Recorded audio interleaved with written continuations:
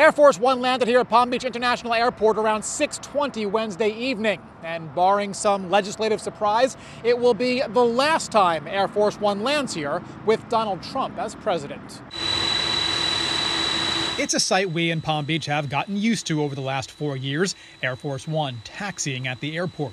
And soon after, President Donald Trump emerging and walking down the stairs, often with his wife, First Lady Melania Trump. We've seen this more than 30 times since the president took office. Many times throughout the years, the White House has allowed a crowd of people to greet the first family at the airport. On Wednesday evening, there was no crowd. The president and his wife descended the stairs from Air Force One, holding hands before climbing into their SUV and joining the motorcade to Mar-a-Lago.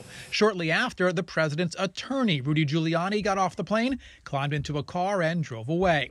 President Trump does not have any public appearances scheduled while he's in town, though there may be some repeats from previous years. I want to thank everybody. I want you to have a great Christmas. He usually makes calls from Mar-a-Lago to troops overseas, and he and the First Lady will often talk by phone to children from around the country, wishing them a happy holiday.